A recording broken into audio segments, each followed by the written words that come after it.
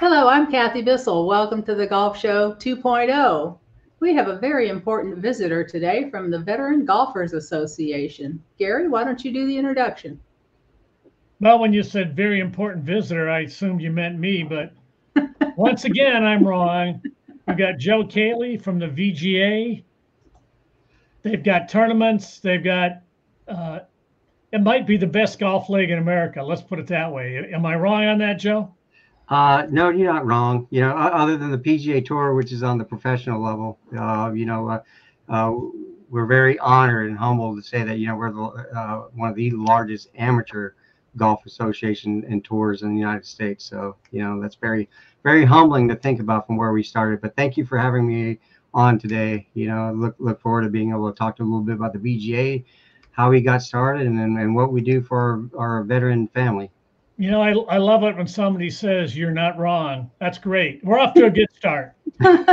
No one ever tells him that. Yeah, tell us how many players you have, and then go into the background. How did you get started?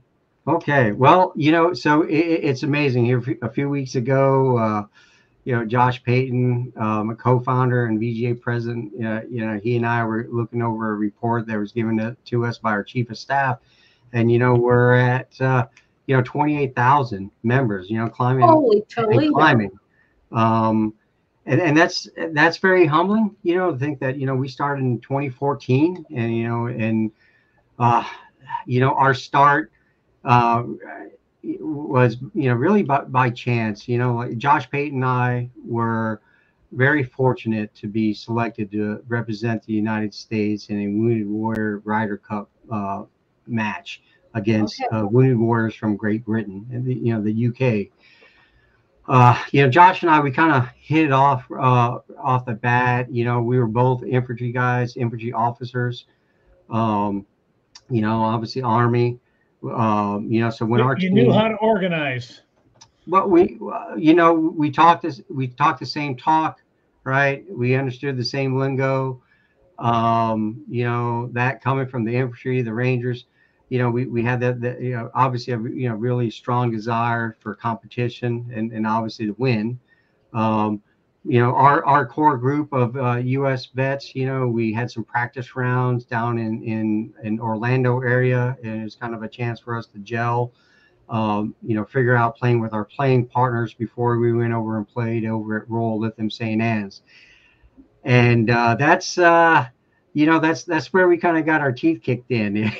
It was a very humbling experience of how good that these British wounded veterans were, compared to us.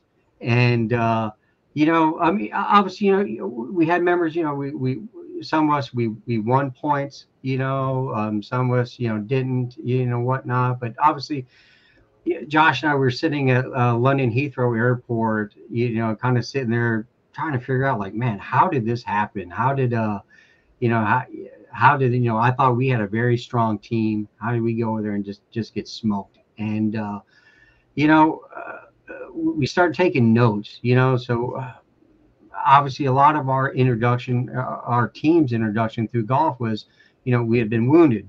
We got introduced to the game of golf, through Walter Reed. There was a program there that took wounded veterans out to a local course there, right outside of the hospital, and it kind of gave you like a basic instruction on how to play, and then you get shipped off or you get sent back home to your home base or whatnot, and it's really kind of up to you to kind of like continue the game or whatnot, but you know, the British, they had a pretty strong program, of obviously introduction, and then they continued it where they would have their players go and play in tournaments.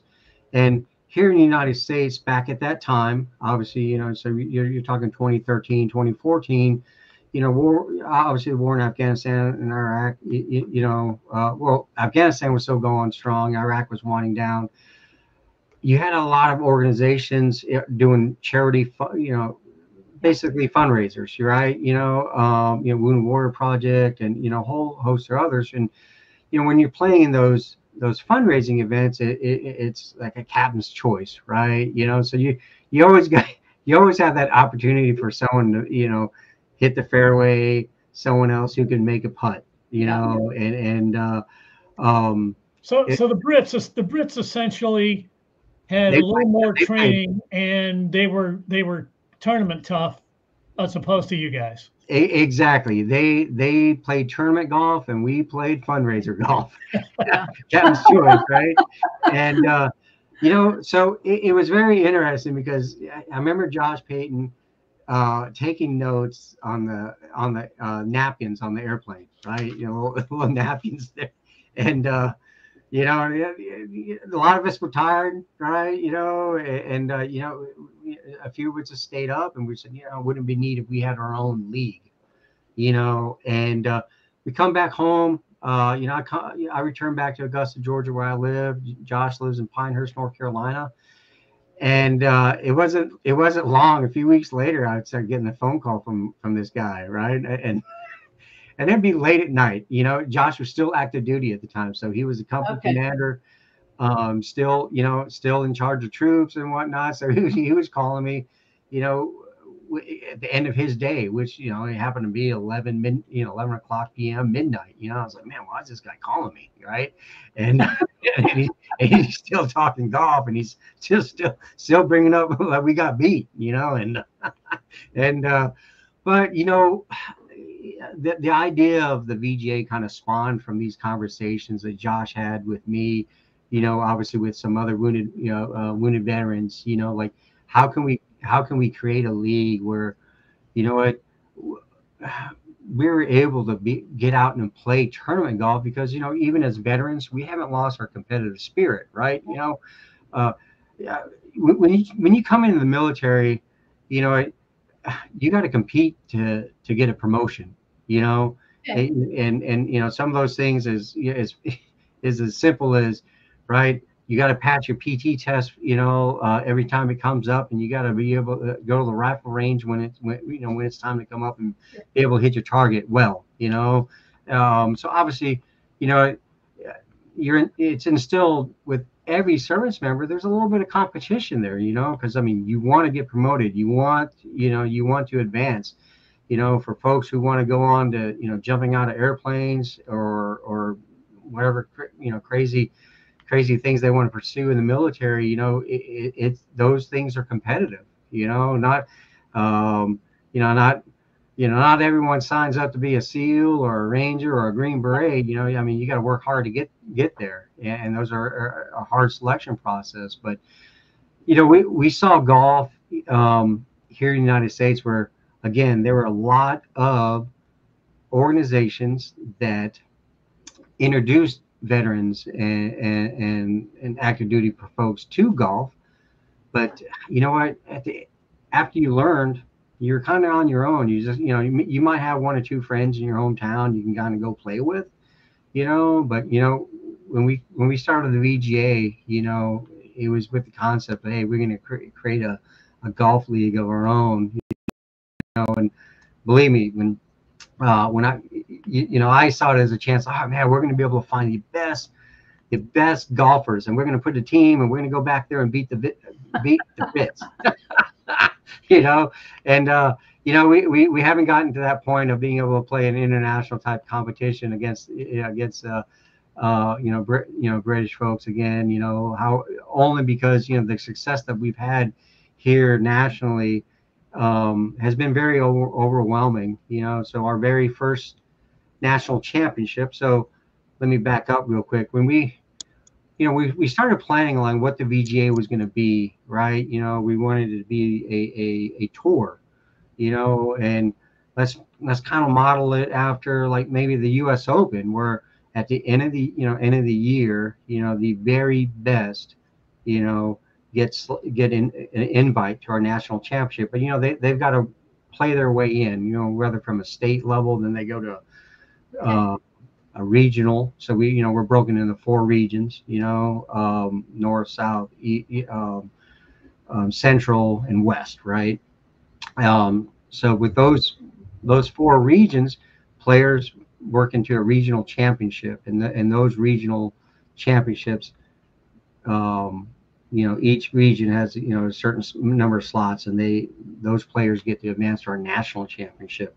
Our very first national championship was Pinehurst, which was you know kind of made sense just because we were headquartered in Pinehurst. Josh, when we exited out of the Army, he ended up staying not too far from Fort Bragg, and obviously, like North Carolina is very veteran friendly, and thank goodness, and the folks at Pinehurst Resort were willing to entertain, us having a VGA national championship there. And I remember that very first year unloading all these players' staff bags. So every player, they come, they get this nice bag with their name on them, and the more we start unboxing these things, I'm sitting there like getting worried. I'm like, man, that's a lot of bags. I hope this many people show up. And because once you put your name on them, you can't return them, right? That's right. And sure enough, you know what? I remember sitting at the main entryway to the ballroom at Pinehurst Resort, watching players and their wives or family members walking in the registration, and then they come into the ballroom and they see all these bags dressed left, right, dress, and the presentation is spectacular. But you know what? When they see their names on these bags, we've had guys who are Vietnam veterans with tears in their eyes, and man, that really hit me in the feels. I was like, okay, we're doing something right, And most golfers, I play a lot of amateur events. I'm not the guy who's going to win them, but you never get a bag with your name on it. It's kind of a big deal because only pros get that, really, or college players. And well, and your whole setup. What I like about it is, I was going to say, I know military guys are just as competitive as like athletes who retire from pro sports and playing these celebrity events. Oh yeah. They're trying to beat each other. So I know you guys are just like that. Oh yeah. They're competitive, and this is giving them motivation, something to do. You've given them a reason to, if they don't have a job or if they're just on benefits, hey, here's a reason for me to go practice. It is. With our membership each year, it seems to, obviously it's grown, right? From 300 something our very first year, to the 28,000, approaching 29,000 members now. We have chapters in all 50 states, which is, when we reached that level, I thought, oh man, this is like, this is incredible. But, now we have chapters in Bahrain and Germany, obviously, Wow. with the service members who are serving over there. Okay. And just here within the last several months, Puerto Rico, obviously, being a territory, and obviously a lot of military members, retirees that live there. We same with Mexico, and then our very first international chapter, which is Australia. And to me, I scratch my head about it all the time. Even in fact, this morning, the crew that's out here working on our, my yard cleanup, from after the hurricane, that they saw a lot of VGA paraphernalia in the backyard, pin flags and stuff like that, and their head guy goes, man, I looked up the VGA last night on the internet and in the YouTube. He goes, man, I saw you in Urban Meyer, and I was like, oh God, you guys looked that up, huh? And but you guys were on Fox News, right? We were, yes sir. And we have, obviously you have to thank a lot, with Coach Urban Meyer, who came on as a supporter, and he's now an advisory member of our board. But he's he grew up in a military family. His father was in the Army, his sisters in the Air Force, and so he understands our mentality. And he's a fierce competitor too. And so he understands that. And what, we were able to invite him to one of our signature events, which is Armed Forces Cup. So we obviously have our national championship where our best players come and compete, for that national championship title. You have a men's overall champion and a female overall champion, and those two, they get to compete. They win a Patriot red jacket, which comes from a very reputable tailor that makes a lot of championship type jackets. And, we chose the color red because obviously remember everyone deployed, and it kind of has a meaning for that. Plus it's a very, very sharp looking color, obviously they get a lot of other cool little benefits from Sure. that. But we have 16 different flight champions. Obviously you have like an A, Wow. B, C, D, a family division where family members can compete. Obviously the female. Then we have a wounded combat wounded division, for Purple Heart recipients. And so the neat thing about those 16 flight champions is, they get invited to come to the Masters, which is an event that we created. Here we're going on 9 years. We call it Tuesday for the Troops. So they get to come and experience a Monday practice round, and then we take them out, and on Tuesday morning we play a round of golf at Champions Retreat, which is also obviously for your listeners, it's where the Augusta Women National Am. First two rounds are held, so it's obviously a very nice course here in the Evans, Georgia area, and then there's that Rock for Dough concert that happens. It's one of the very big concerts here in town and activations that go on. Normally headlined by Darius Rucker. That's on the Tuesday night. Then the players depart on Wednesday, get to go home. But we kind of wanted to give them that like that Super Bowl moment, like, hey, I'm going to Disneyland, but for a golfer, hey, I'm going to the Masters. That's it. And Joe, how many tournaments do you have overall, say this year, and about how many people play in each event? Well, so obviously, in total, we've held over like 1,600 tournaments, national. It's broken down by state or region, state. isn't it? By state. Yes. Okay, so no matter where you are, there's one you can play in if you're a veteran. That's right. That's so each state has a director. Obviously, they work with all the local, the courses within their state. They set up their schedules. Now players are also able to go play in any state. So once they become a member, which $76 is what our registration fee is, and that helps for obviously running our scoring application. So we don't use a GIN. We have to have our own VGA handicap just because of our different flights. And then obviously, we have a senior division, and then like again in like a wounded veteran division, so I think we do a very, very good job of flighting our own members, and keeping them relatively competitive and happy. Now, obviously, this is golf. You're never going to make everyone happy, right? Golfers are never happy. They're the most miserable group of people in the world. Yeah. It's always they want to give up the game when they come home from the golf course, but they get up the next day and they can't wait to go out and play again. That's right. That's right. So nobody ever tells somebody who won the handicap flight, congratulations on playing better than normal. They always say, you sandbagger. Yeah.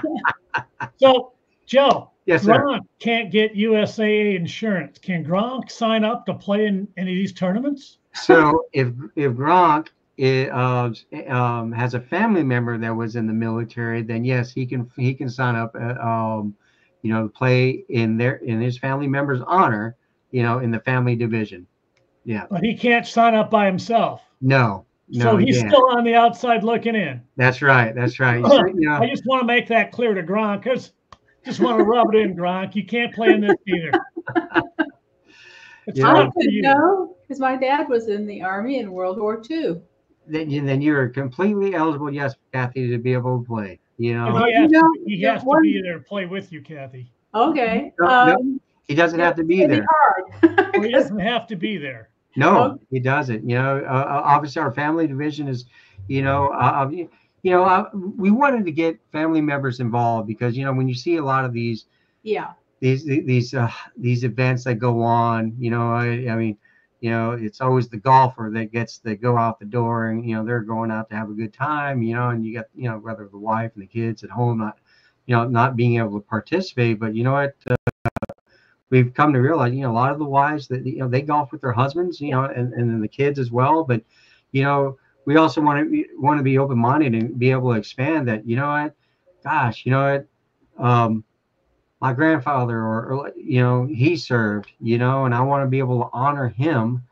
And you know, so we opened up, you know, obviously the family division for people just like that because you know what, they're proud of their family member service, you know, yeah, we want and you know what, golf is supposed to be inclusive, right, open to all, you yeah. know, and we want to, you know, we want to be able to make that, you know, happen for more and more players. Unfortunately, you know, not Gronk, you know, if he doesn't have a family member that has served. All right. He's gonna If find if one. I get my brother who served in Vietnam to sign up, That's I right. could, but he doesn't They, play anymore. He's hurt his neck. well, I could use him to get myself into a tournament. yeah, well, actually, you know, or you can sign up. You know, he does not have to be a member. You can Oh, he doesn't sign up have to. under Okay. his.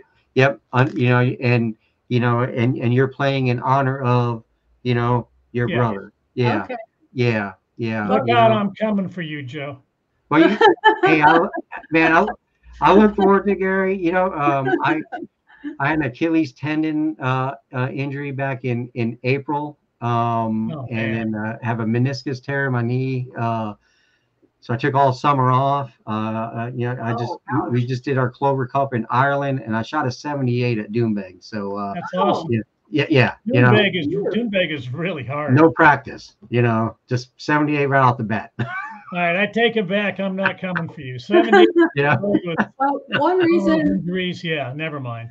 one reason I wanted to talk to you, Joe, is that my father was, I don't know, somehow he ended from Italy in World War II. He got sent back to the United States and had part of a lung taken out. And for rehabilitation, they told him he could either swim, which he knew he wasn't going to do because somebody had pushed him into a pond when he was small and he was scared of the water, or he could play golf, which he had never done before because he grew up in a town of 250 people in the middle of Illinois. okay, So he started playing golf somewhere around Denver, Colorado, because he was at Fitzsimmons Hospital, if that makes okay, any sense. I'm going to assume that's still there. It was a big hospital. And my mother was an Army nurse, and that's where they met. My dad got the golf bug, and he went on to win 6 country club championships. wow, And so that I'm assuming that there are millions of people in our country and probably around the world who have taken up golf for one reason or another, but especially military people. And they turn into the most avid golfers in the world. It's insane. So I thought exactly. it was important for us to find out about you because we've both Gary and I've been in the golf business for a long time, and I'd never heard of your organization. And I thought this is ridiculous. We got to find out. Oh, well, thank you. You know, uh, And you got a great website too. There's all kinds of stuff on it. All the Yeah. history to sign up, and yeah, more important, click on the shopping area because Joe, I mean, you already know you've got all kinds of merchandise there with a good logo. You can get thank some you. pretty good quality stuff there, Oh, pretty good prices, hats, shirts. that's right. You know, if you want to get a bag with your name on it, I think you can make that happen. You can do that as well. Yeah. Yeah. You know, Kathy, back to your point, you know, golf is, you know, is obviously a very, you know, what, very relaxing type sport, right? You know, you're supposed to be go out there, you know, get some outdoor therapy, get, you know, some exercise. And I never picked up a club when I was active duty. Yeah. You know, when I was stationed at Fort Benning over, you know, in Columbus, Georgia, there was a golf course on the base. I used to drive by it on my way in every morning. You know, I would look at it. We would run around it, you know, for exercise. You know, if you got in trouble, you had to go over there and work and go paint rocks or whatever. You know, that was my only experience of what a golf course was. You know, I mean, I would see the officers, you know, or some of the senior personnel out there playing golf, but you know, that's, you know, to me back then, I thought that's what they did to kind of, you know, like, you know, suck up or, you know, get some brownie points, you know, and you know, I was too busy, you know, doing other things. You know, golf was never in my picture. But again, you know, when you're at Walter Reed and, you know, you have, I hate to say, you know, you're kind of stuck in a hospital room, you know, like these four walls of gloom, right? And you know, you always get. It seems like every day a different doctor tell me, you know, giving you a list of things you're never going to do in your life, right? You know, and you're just like, oh my gosh, you know, like, and you know, thank goodness, you know, for a gentleman named, you know, Jim Estes, who was a teaching pro up in that area, to create a little program where, you know, I mean, they were coming to knock on every service member's door, say, hey, would you like to come out and try your hand at golf? You know, I used to throw pans and my food at these guys, like, go away, I don't play golf. You know, golf for old people that wear funny clothes, right? I mean, an old person wearing funny clothes. yeah, I mean that was my thing, you know, and then sure enough, you know, finally one day I realized, man, there's no one here. And where are they all at? They're all doing like recreational things, and you know, so I said, all right, I'm gonna go try this golf, right? And you know, all it took was being able to hit the ball one time that actually looked like what they did on TV, and I was like, okay, this can't be that bad, you know. You know, shortly after that, you know, I mean, you know, so I get transported from, you know, from Washington D.C., you know, Bethesda here to Fort Gordon, which is Augusta, Georgia. So right, we got a nice course there, Fort Gordon. Yeah, there is, you know, but I was never stationed here, so I mean, literally when the C-130 landed here at Augusta Regional Airport, you know, ramp comes down and you know, I see, you know, Augusta Airport. I'm like, oh, hey, you guys got the wrong airport. I said, I'm Columbus, Georgia, the other side of the state. They're like, no, this is the right place. You know, I mean, I was pretty heated. I was like, man, they're dropping me off the wrong base. And, but only because, you know, Eisenhower Army Hospital had the proper facilities that, you know, the active duty rehab unit that was okay, to be able to take care of, you know, wounded service members like myself. And, you know, so sure enough, you know, the 2010 Masters rolls around and the hospital commander comes to my room one day, you know, he's like, hey, Miss Caley, you've been selected to go to the Masters. And I was like, what the hell is that? Right? And, oh, it's a golf tournament. So I remember leaning over, telling my wife, pack my bags. Because I thought I was going to someplace tropical with palm trees at the beach, right? Because that's what I was used to seeing golf on TV, right? Yeah. Pebble Beach or like the Bahamas or whatever. And they're like, no, it's like, you know, a couple minutes down the road. I'm like, down the road here, you know? And I said, I look out the window of the hospital every day. There's a golf course around here, you know? And they're like, yeah, Augusta National. It's like 10 minutes away, you know. They're going to have someone to be able to take you, you know? I was like, and it's kind of a big deal. Yeah. Again, I asked them, you know, the Masters, what the heck is that? Well, so, if you're not in golf, you don't know. No, yeah, we're in the bubble world of golf, and you know, it's fun to hear somebody was not into golf to go, well, it's the Masters, because that seems incredible to us, but there's a lot of people in that boat. So yeah, you found out, right?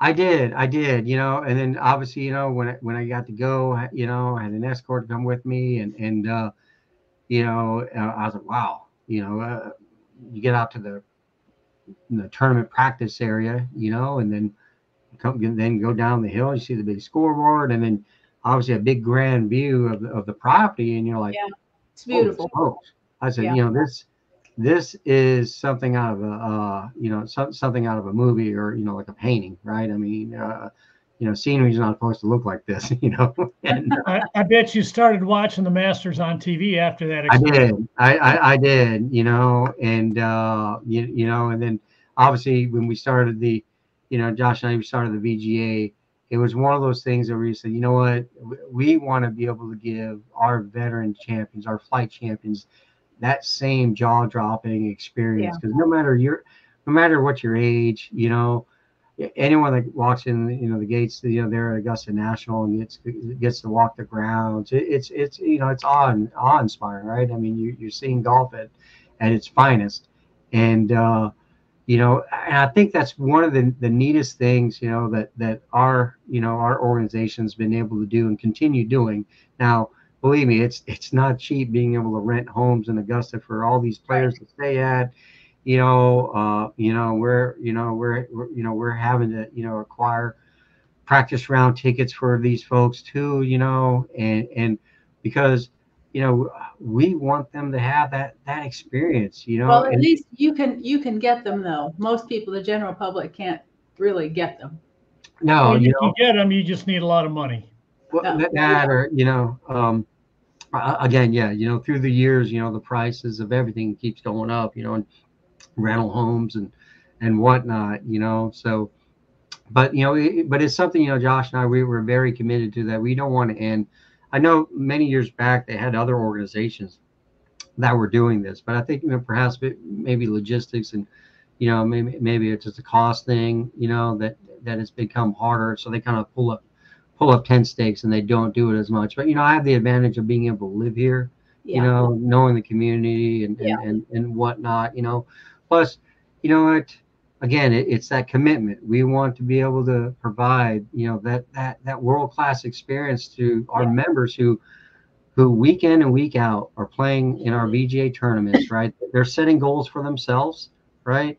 And yeah, you know, when they win that championship, you know, they're told that, hey, you know, we'll see you in April at Augusta. You know, That's right. that means something, right? You know, and again, you know, to me, it's always very, you know, it's very rewarding, you know, to see them, you know, obviously, you know, win their championship trophies in the fall, and then come here to Augusta, you know, in the spring, you know. But then, you know, we've created some new tournament formats and championship formats. You know, one that we're very proud of called the Armed Forces Cup. So that's our military Ryder Cup, and you know, so it's all 5 branches of the military, and they put together a 10-person squad, and those members are selected for obviously the most points earners throughout our VGA season, you know, and then,